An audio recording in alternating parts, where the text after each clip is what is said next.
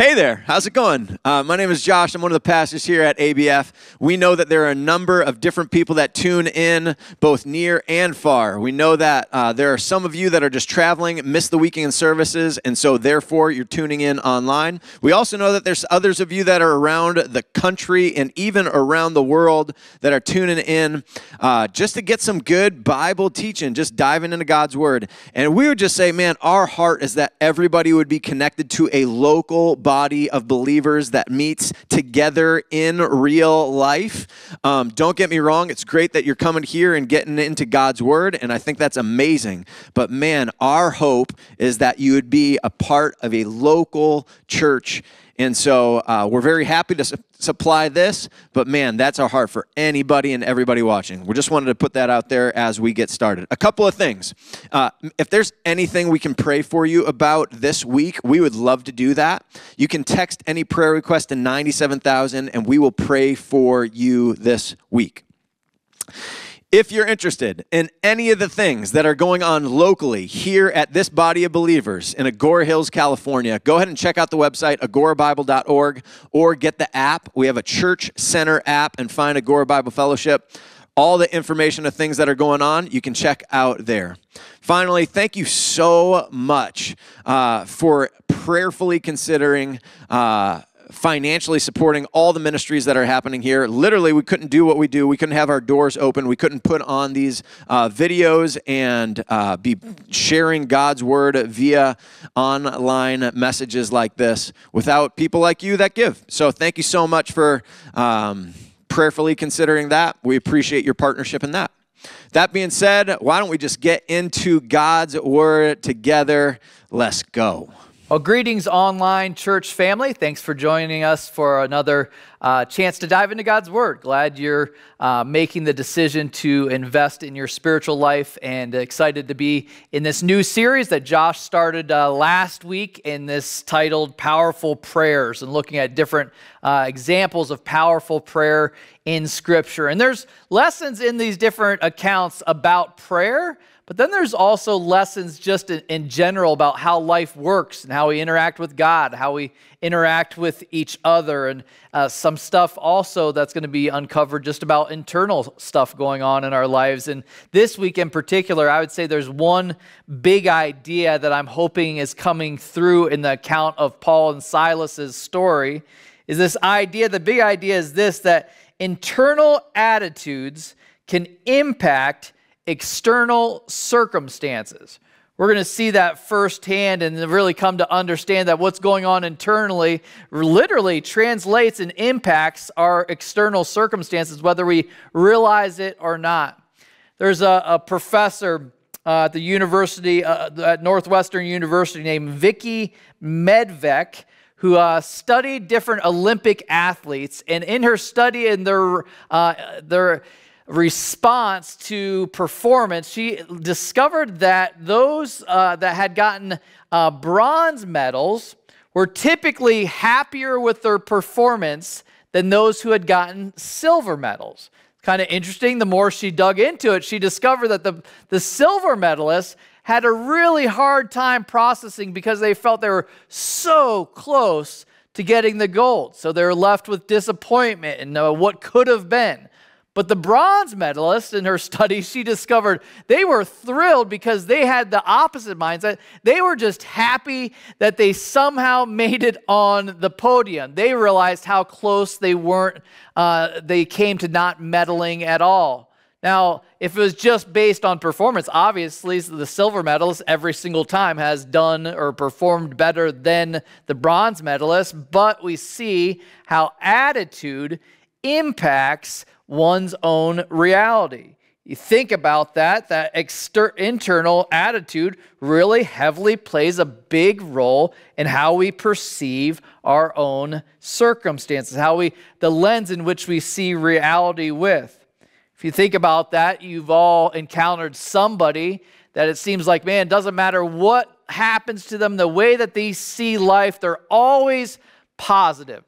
was thinking about that in my own family's life. My mom in her early 30s was diagnosed with multiple sclerosis. I don't know if I've shared that here before, but it's a pretty traumatic thing for our family and a pretty big deal for my dad, my mom. Obviously, a lot going on with that. But it's interesting because even in the middle of that, she always just stayed kind of just, you'd say, strangely positive. She just had an unbelievable outlook and just filled with joy regardless, I would say in retrospect, because of a significant relationship with the Lord. But I remember growing up how my dad would tease her about, man, calling her Pollyanna, just always up about things. And think about that in contrast to the person that you've met that's always negative about stuff, even when they should have an outlook of, man, just grateful and thankful. I had a friend tell me the story about overhearing his boss at work complaining about his income taxes.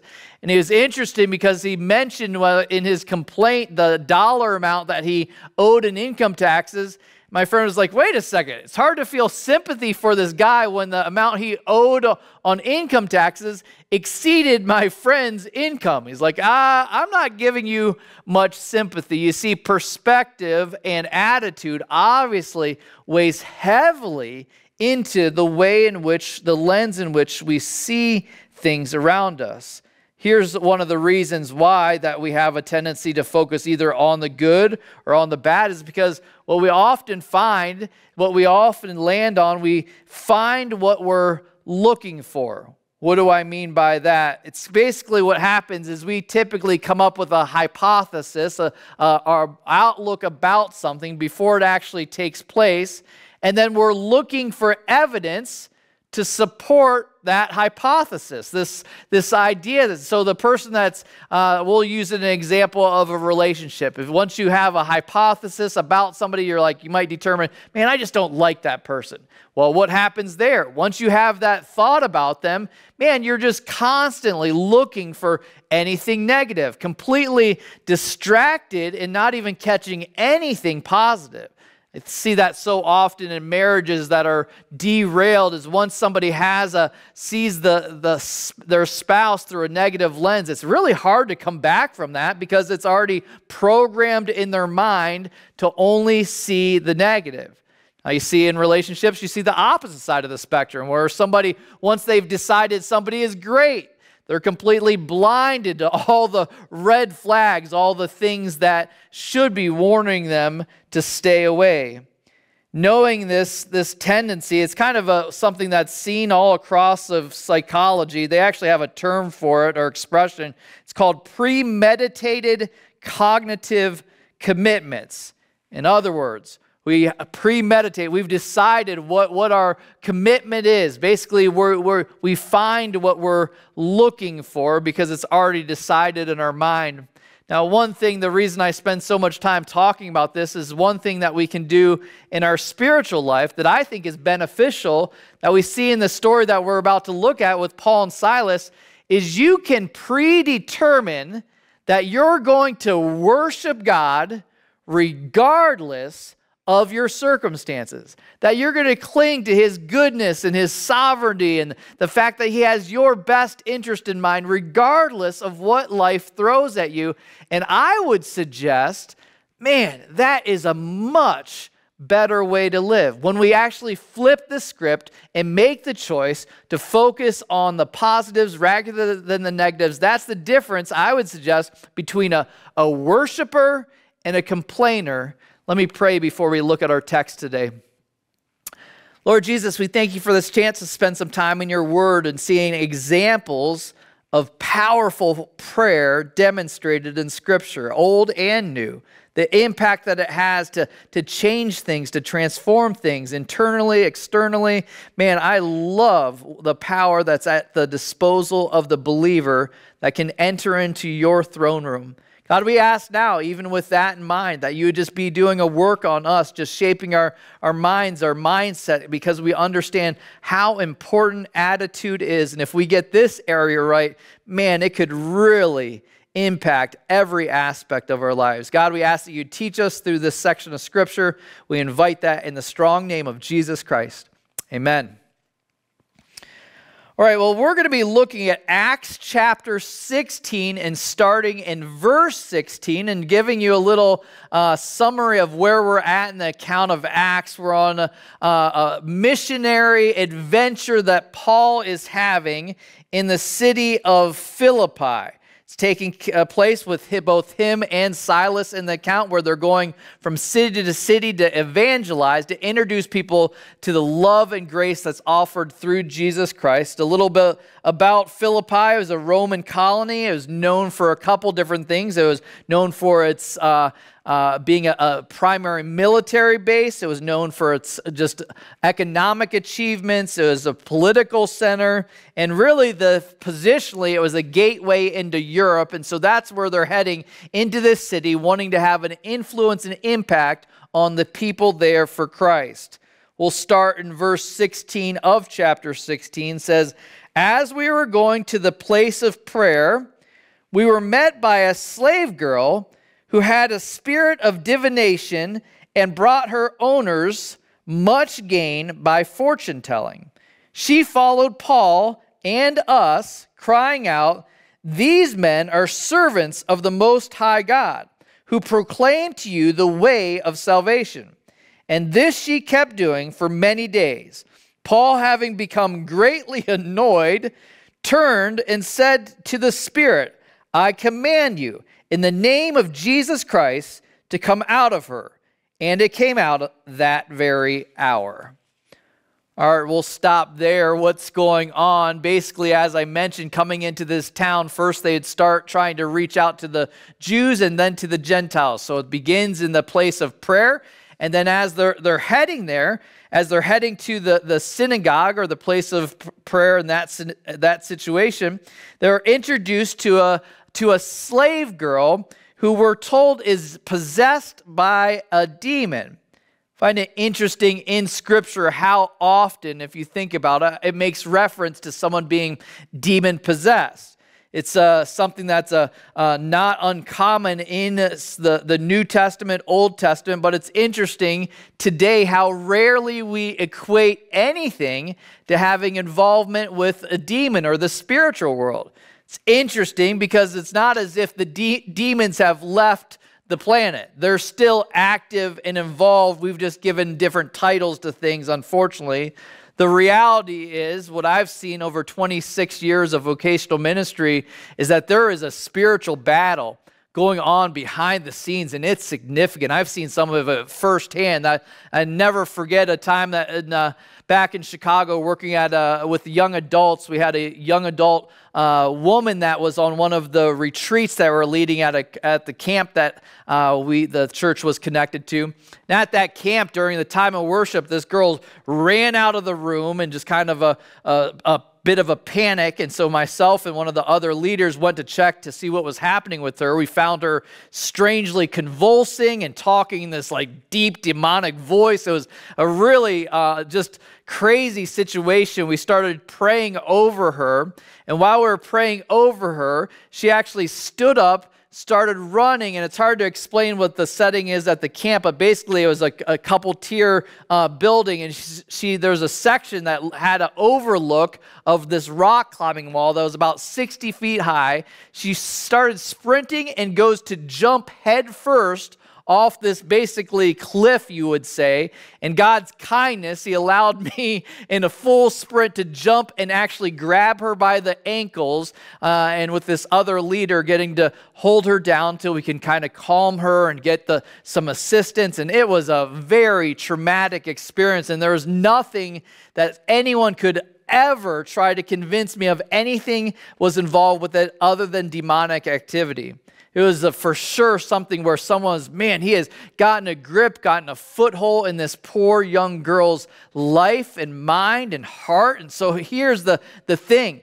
For us to be aware that the enemy that is working and moving in the spiritual world, and it definitely translates and impacts what we're dealing with present day. It's not just in horror movies, it's a reality, not just in that culture, but present day as well. There's some truth in the statement by Charles Boldmere, who says the greatest trick the devil ever pulled was convincing the world that he didn't exist. In that day, demonic mediums is what they called them, would have been very common. It'd be something of a sort, kind of like a fortune teller. We're told that that her owner, she was a slave, gained much income because of her ability to fortune tell, because of her demonic connections, because of her involvement there. It's interesting to think, even in the accounts in Scripture, this was a common way for somebody to try to gain wisdom or input about their future, making decisions. Even King Saul, we're told, visited a medium in an attempt to lean into the demonic. So this demon-possessed girl is basically following Paul around like a lost puppy dog. And what does it say that she says? She keeps repeating, "These men are servants of the Most High God who proclaim to you the way of salvation." It's interesting because it's a true statement. They were servants of the Most High God, and they were proclaiming the only way to salvation through Jesus Christ. So she's proclaiming and presenting truth, but definitely creepy. And here's the problem, is they wouldn't want any necessarily association with someone that is possessed by a demon. It's not good for a reputation. It'd be as if we had a Satan worshiper doing introductions here at the church. That's not exactly what you're looking for. So we're told that after days of this, imagine that, days of her just repeating this anywhere you went, we're told that Paul was greatly annoyed. Greatly annoyed. I have to be honest with you, I did find some solace in the fact that a minister can get greatly annoyed at something, and that's what we're told takes place here. But he demonstrates in response just a powerful display of God's power by demanding in the name of Jesus Christ that this demon leave this poor slave girl. And obviously, in the power of Jesus' name, there's no response other than obedience. The demon actually does do exactly that and leaves her. It's a great reminder for us of what is taught in 1 John 4:4, that he that is in you is greater than he who is in the world. So it's important for us to be aware of the spiritual world, but to understand that who we have, if we're a follower of Jesus Christ, is greater than who is in the world. It's not something for us to fear, but for us to be aware of, to be alert that there is an enemy that's lurking, looking to destroy. We see what the response, though, is and what happens after they confront this darkness. Verse 19. But when her owners saw that their hope of gain was gone, they seized Paul and Silas and dragged them into the marketplace before the rulers. And when they had brought them to the magistrates, they said, "These men are Jews, and they are disturbing our city. They advocate customs that are not lawful for us as Romans to accept or practice." The crowd joined in attacking them, and the magistrates tore the garments off them and gave orders to beat them with rods. And when they had inflicted many blows upon them, they threw them into prison, ordering the jailer to keep them safely. Having received this order, he put them into the inner prison and fastened their feet in the stocks. Wow, quite a response. You see here, basically what's happened is after setting this sweet servant girl, slave girl, free from the bondage of these demons, or a demon, we see that her handlers or her owners, which is even sad to even say that, says that they're mad, and the reason they're upset is because their potential for financial gain has been shot. It's so crazy to think how often out of the root issue of greed, somebody is willing to do whatever it takes, taking advantage of the marginalized or the kids. It's kind of a sick thing that was back then, and unfortunately carries even over to today, that reality. But in this context, we see they're upset, so much so that they start to stir up opposition. If you think about it, it's never been a hard thing to get the masses fired up with false information, and that's exactly what happens here. So then it mentions the leaders. Basically, in any Roman town, they had what was called a magistrate. They actually had 2 magistrates for every single city. And the magistrates basically kept law and order and were kind of the governing body of that particular town, so often wanting to keep the peace. But we see what they demonstrate here, basically not without any kind of a legal proceeding. They take Paul and Silas, stripped, which would have been a shameful act, and then beaten with rods and thrown into prison. Luke, our author here, emphasizes that it was done with many blows. I don't know what that would have been like. I would imagine in and of itself of extremely traumatic experience for both of them. We're told that they were put in the inner part of the prison to eliminate any possibility of escape, and they even had stocks on their feet. So imagine this, picture this, what they've displayed or found in prisons from that time period is they'd basically have chains coming from the concrete wall, coming down off of that and attached to someone's ankles, so that their ankles, their legs would actually be spread apart and then held up on an angle, so all of the weight of their weight would be supported on nothing but really just their back. So imagine being beaten, stripped, attached to a wall, kind of the worst possible imaginable experience. Remember when my kids were little, we used to read them a book titled Alexander and the Horrible, Terrible, No Good, Very Bad Day. Thinking about that when I was thinking about reflecting on this situation. This is Paul and Silas's horrible, terrible, no good, very bad day. How in the world, in the midst of that, are you able to focus on anything possible? It seems like it's almost not even human to be able to expect that. But here's the thing, is what they were able to do is something that we're invited to as well, is to zoom out and see the bigger picture and not be entangled in the circumstances right before us. Like the story of a college student writing home to her parents. She says, "Dear Mom and Dad, I have so much to tell you. Because of the fire in my dorm set off by student riots, I experienced temporary lung damage and had to go to the hospital. While I was there, I fell in love with an orderly, and we have moved in together. I dropped out of school when I found out I was pregnant, and he got fired because of his drinking. So we're going to move to Alaska, where we might get married after the birth of our baby. Your loving daughter. P.S. None of this really happened, but I did flunk my chemistry class, and I wanted you to keep it in perspective." You see, she was reminding them of seeing things from the bigger picture. Maybe the failure in chemistry class wasn't such a big deal when you think of the other possibilities. Paul and Silas are obviously, we're going to see, able to keep things in the right perspective. Verse 25.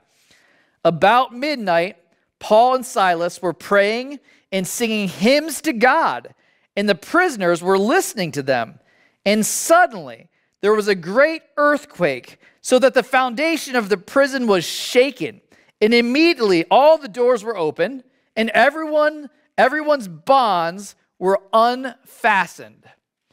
All right, we'll stop there. Basically, what's happening is, first thing to point to is what they're choosing to do despite their circumstances. As I already pointed to, this is the worst possible day. They're arrested. There's no court process. They're beaten. They're attached by the ankles to the wall. They've got all of this going on. And what do they choose to do? They choose worship. Their internal attitude impacted their external circumstances, as I pointed to earlier. Basically, complainers can always find something to complain about, but worshipers can always find something to praise God about. Here's the thing, the pessimist in us says, well, wait a second, isn't worship in the middle of hardship kind of just faking it? Is that even real? But here's the thing to understand. Is they're not celebrating the bad circumstance. Let's be clear on that. They're not saying, oh, I'm so glad this happened to me. That's not at all what's happening. Basically, it's a trust exercise. Instead, they're celebrating their sovereign God and what they know to be true about his character. They're continuing to put their eyes on him, basically trusting that he's at work behind the scenes. Was this easy to do?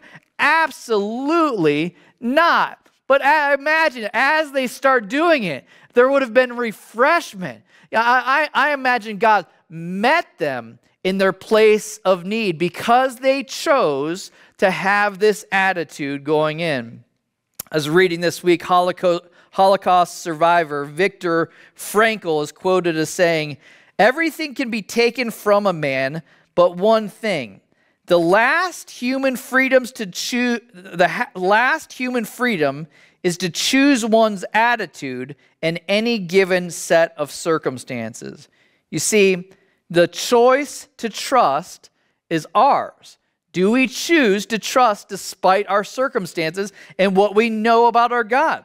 We know that we have a God that rescues. We know that we have a God that heals. We know that we have a God who vindicates. We know that we have a God that makes beautiful things out of ashes. So we're told that they are praying and singing hymns to God. I like the combination between those two things. Praying, obviously, it can be petition, it can be adoration, it can be any of those things. But worship, it's usually just celebrating God. If you think about what worship is, I like to think of it as musical prayer. You're just adding notes of music to what you're trying to tell and express to our God. It's a beautiful opportunity for us to see even our times of worship as musical prayer. If you think about it, really, what's the alternative in this circumstance? Really, the alternative is complaining. Anybody that started to go down that route, where does that take us? Leaves us bitter and angry and all the things we deserved and haven't gotten. That's not a healthy choice. So instead, what are they choosing? They're saying, we're going to, despite our circumstance, choose to praise our God. Imagine what that would have been like in the prison there. They're obviously not the only prisoners in the prison.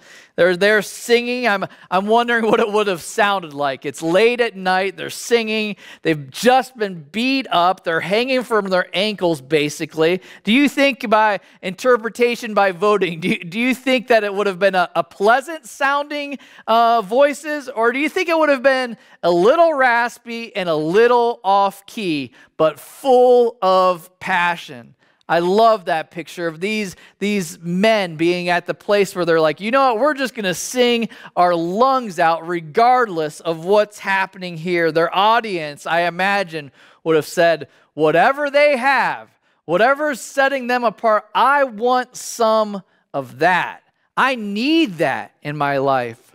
My wife had her birthday this past week, and some friends of hers from her life group and here on staff surprised her, meeting her at a restaurant. It's kind of funny. You can see the picture here. They actually all bought wigs to match her bad 90s haircut. And you can see kind of what they look like here. It's kind of funny because she was telling me afterwards that a bunch of people at the restaurant came up and they heard them just having a blast, enjoying themselves. And they're like, hey, whatever's going on here, I want to be a part of that. Picture the exact same thing with Paul and Silas. Whatever's going on here, I imagine everybody surrounding it would have been, man, I want to be a part of that. I want some of whatever you have going on. But here's the important thing to understand when we're kind of bringing some clarity to how prayer works. It's more than just an attractive faith to those around. Their choice to worship set off a chain reaction.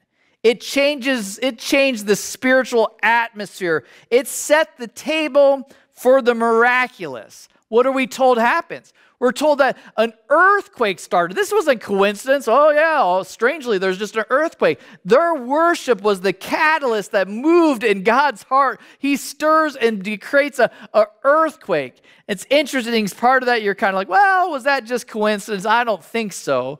But then you actually see some of the supernatural things that are taking place as well. No earthquake is causing every door to open. No earthquake is causing every bond to be unfastened. That's not how earthquakes work. You see, God was on the move in response to their worship.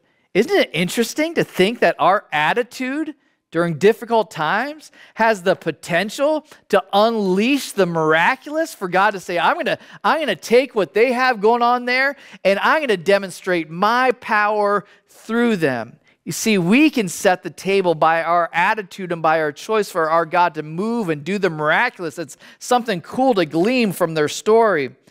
It's interesting as you look in verse 27 how everyone around was drawn to them. It says, when the jailer woke and saw that the prison doors were open, he drew his sword and was about to kill himself, supposing that the prisoners had escaped. But Paul cried with a loud voice, "Do not harm yourself, for we are all here." And the jailer called for lights and rushed in, and trembling with fear, he fell down before Paul and Silas. When he brought them out and said, "Sirs, what must I do to be saved?"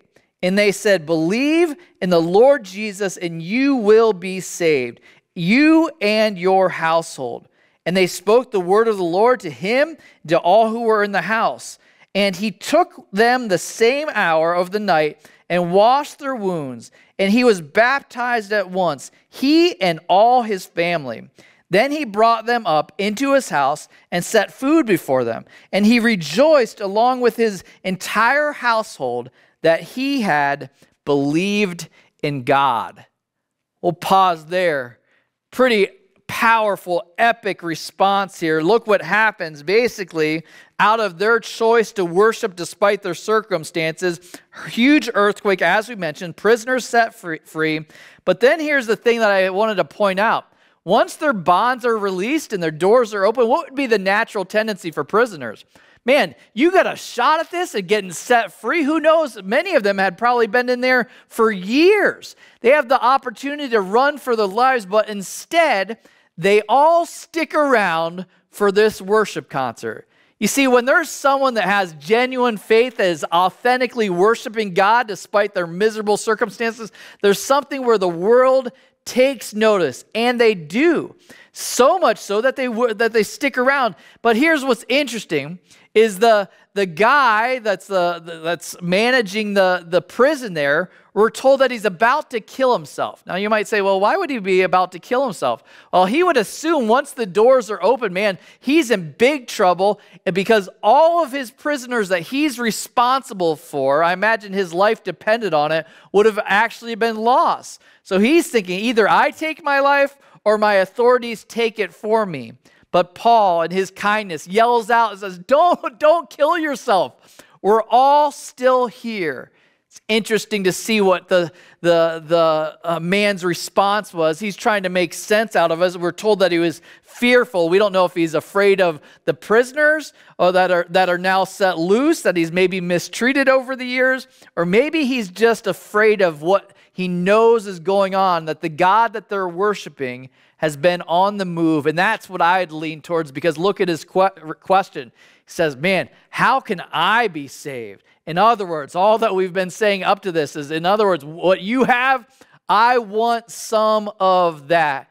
And the first thing off their lips is pointing to the rescue that can only be found in Jesus Christ. Still the same exact message that we have 2,000 years later. Man, the only way that you can be saved, that you can have that kind of faith that can endure whatever is thrown at it, is a relationship with Jesus Christ. And that's only possible by humbling yourself and calling out to him for rescue. And that's exactly what we're told after explanation. That's exactly what we're told happens. We're told that his whole family is saved and baptized at that time of night. It's kind of a cool picture. So you got this worship concert in the middle of the night, then you have a baptism service, a big feast. I mean, talk about God taking something and flipping the script. In other words, what the enemy meant for evil, God turned it and did something good. And so my question for you is, was their faith, their trust, their hope that was placed in God, was it vindicated? Was it proven? What did he disappoint in any way? Now, sure, yes, you could say, man, they went through some difficult stuff. God has never promised that we're going to skip difficult things. But would they, at the end of the day, seeing a whole family, and probably, it doesn't mention, but I'm guessing a revival amongst the prisoners too, would they have said, was it worth it? Absolutely. That was, I imagine, the foundation for the church there in Philippi. God was on the move, and that's how he started. I imagine the entire region would have heard of these miraculous things on the other side of this. So, in conclusion, it's interesting to think that the outcome of your life may be determined by the outlook in which you have. My question for us is, are you remaining positive despite your circumstances? Are you clinging to the sovereignty and goodness of our God, or are you getting swept up in the here and now? Woe is me, complaining. Man, you can flip the script. You can make the choice to remain positive, keep worshiping regardless of how crazy our life gets. I want to leave you with this quote that I heard this week by Christine Kane. She said, sometimes when you're in a dark place, you think you've been buried, but you've actually been planted. God's hope and desire for us, even in the darkest days, is that we actually come out and demonstrate him, the superiority of doing life with him to the world around us. Let me pray as we wrap up. Lord Jesus, we thank you so much for this text and this picture and the unbelievable demonstration of trust and faith. And you prove yourself time and time again to be worthy of that trust, especially on display here with Paul and Silas. We thank you for the chance to celebrate that, to point to you, to see your majesty on display, your power demonstrated, your way that you can take something miserable and make something beautiful out of it, God. I thank you for that family. I look forward to meeting that entire family that got saved there someday in prison. Such a cool story. We praise you now in Jesus Christ's name. Amen.